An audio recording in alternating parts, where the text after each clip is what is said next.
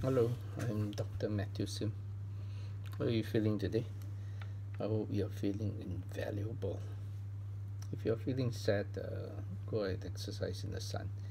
Maybe you like to plan for a trip to Scotland. When you're in Scotland, go up north to the Highlands, go and have a look at Loch Ness. I enjoyed my trip to Loch Ness.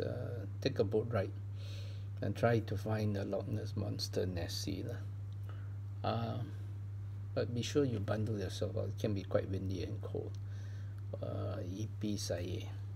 Okay, today I'd like to talk about Dash, DASH, this cryptocurrency. According to Investopedia, Dash was launched in 2014 at Xcoin, changed its name to Darkcoin, and then changed its name to Dash, DASH.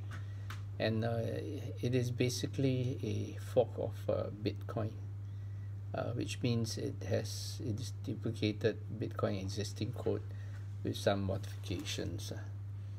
Um, the coin is supposed to have entered into partnership with a web-based platform, and it opens up an avenue where users are supposed to be able to buy and sell cryptocurrency at the traditional financial services institutions.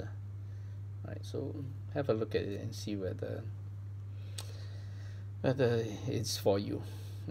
For myself, I put a bit of money in Ripple and Stellar, but don't follow me. Just different people. I think cryptocurrencies have different attractions for different people. So think for yourself. Boom. See you next time.